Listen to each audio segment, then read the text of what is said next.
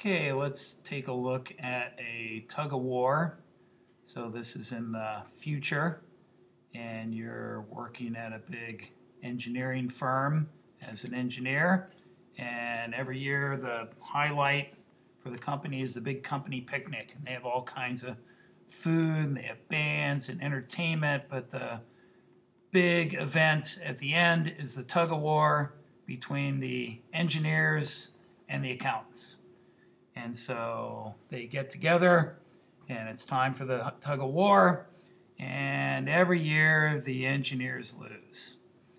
First it's a draw, but then the engineers get tired, they're not really in good shape, and the accountants drag them through the mud. Well, last year the engineers, after losing again, they got together and they said, hey, let's not lose next year, let's start working out, let's start eating right, let's win this thing. But then Halo 4 came out, and the Taco Bell opened up across the streets, and that new kind of Doritos came out, and it just didn't happen again. And so it's time for the tug of war, and the engineers are kind of worried they're going to lose. But they're good sports, so they get out there anyway.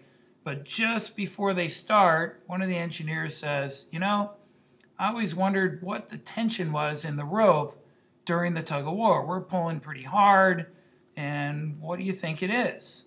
And so he says he wants to measure it. So he goes out to his car and comes back with a giant Newton scale. And so it reads up to 4,000 newtons here. So they think, hey, this is going to work. And so the tug of war starts, and it's a draw at first. Remember, the engineers are able to pull pretty hard, just they can't support it. So at first, the engineers are pulling with a force of 1,000 newtons, and the accountants are pulling with a force of 1,000 newtons, and it's a draw. Now, if you really think about it, what is the force from here? It's the ground pushing on their feet, right? So if they don't have any traction, they wouldn't be able to provide this force. But since they do have traction, they're pulling on the rope, and they're pulling with 1,000, they're pulling with 1,000. Obviously, it would be a draw if they started from rest. And so my question for you is, what is going to be the reading in the scale? So pause this video, think about it, and come back with your choice, and then I'll continue. Okay, you're back. So the answer is, well, I'm not going to tell you the answer. I'm going to finish the story. And so the engineers are starting to get tired, and they don't want to lose, and they come up with an idea. There's a tree behind them, and the Newton scale is blocking the view of the accountants. They tie the rope to the tree and take off, leaving the accountants pulling on the rope. So what if instead I asked you this problem? I tie a rope to a tree, and I pull on it with 1,000 newtons. What is the tension in the rope? Your answer would be 1,000 newtons, right? If they don't pull at all, it's 0. They pull with 500, it's 500. Pull with 1,000, it's 1,000.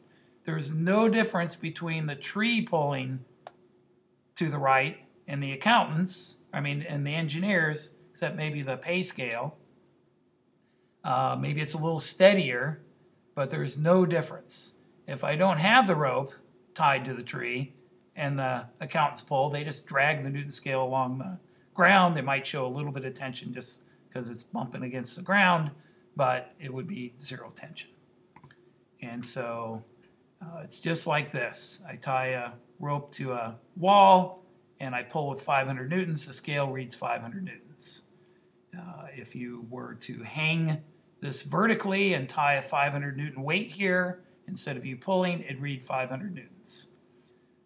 The strong man pulling instead of the wall, there's no difference.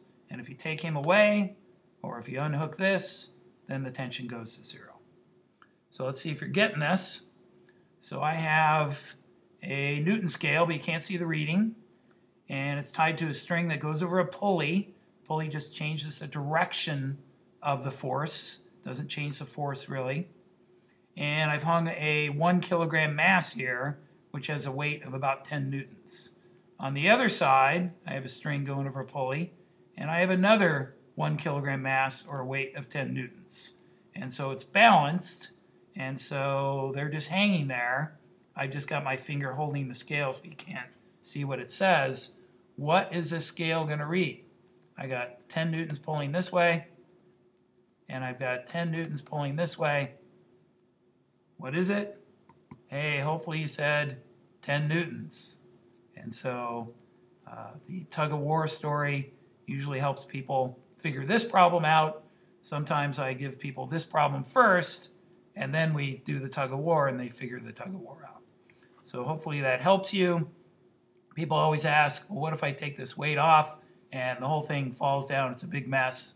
But once you start having acceleration, then you need to know things like the mass of the scale, and then you have a Newton's second law problem. So you'll be able to handle problems like that. But this one is, in this case, a system with no acceleration, and we're asking about the forces.